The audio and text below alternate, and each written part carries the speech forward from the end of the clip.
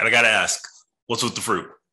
The fruit, it's just cute, man, because like, I feel like since we have no lyrics, we have no like other things, there's like imagery to connect it to, but it's very like the music, I always write very happy music. I can't really help it.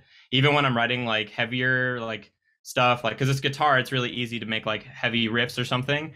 It still sounds happy. Like when I think I've made something that's like darker, I show it to someone, they're like, "Oh, this is really cheerful. It's really happy." So I was like, "Okay, well, this is my thing now." So, but fruit is sweet. It's really good for you. It's easy to eat. I don't know. I think that's kind of just what we are as a band too.